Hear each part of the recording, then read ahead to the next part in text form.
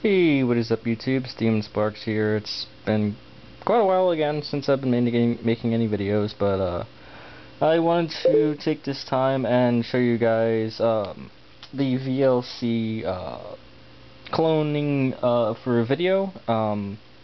For if you have multiple screens and you want to clone a single video to output on each display at the same time in full screen.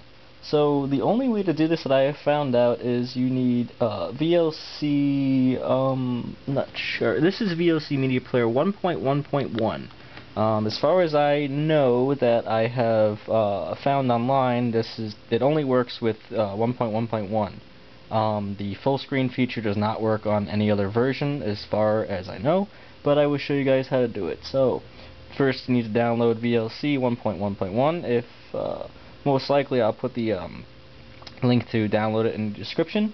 You want to go to Tools, go to Effects and Filters, go to Video Effects, and down here you want to scroll to Vout/Overlay and click on Clone and put as many clones as you want. I'll set it to 3.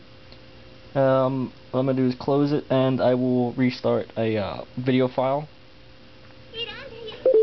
And you want to go back to Tools and to the same section and then hit check off the clone box. I don't know if this camera will focus, but hopefully you guys will understand. It's pretty simple. You hit clone, you want to drag and drop your videos to its windows and just make it full screen like so.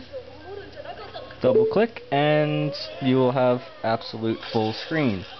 There's nothing, as you guys can see, there's nothing at all, just completely full screen, and yeah, it's pretty much how you do it. Hope you guys enjoyed, and I hope this video will help you guys get your VLC media players to video clone perfectly, and hope you guys subscribe, like, and share this video to help others.